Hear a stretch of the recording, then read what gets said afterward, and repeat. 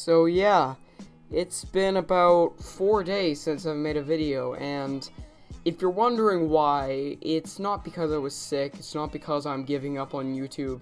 No, the reason is because, for some reason, my computer's internet just straight up died. So, my Windows 10 desktop does not have built-in wireless internet, so I had to get an adapter for it because I had this Wi-Fi signal to the router, and I don't have that right now. I'm probably gonna have it on Tuesday.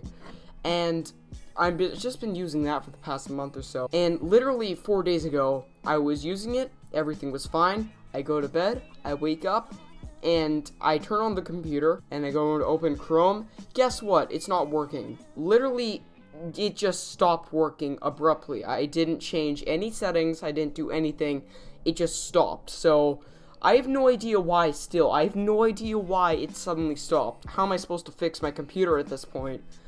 I think it's like a driver issue, and the thing just stopped working because the drivers in it are just no longer working. So I still don't have it fixed. I'm actually using a different computer connected to my normal computer it's a whole process. I won't explain it entirely in this video, but that's basically where the videos have been. And so I just wanted to make this video to let people know that I'm still going to be making videos, but once I figure out why my internet isn't working, hopefully I'll get this resolved tomorrow.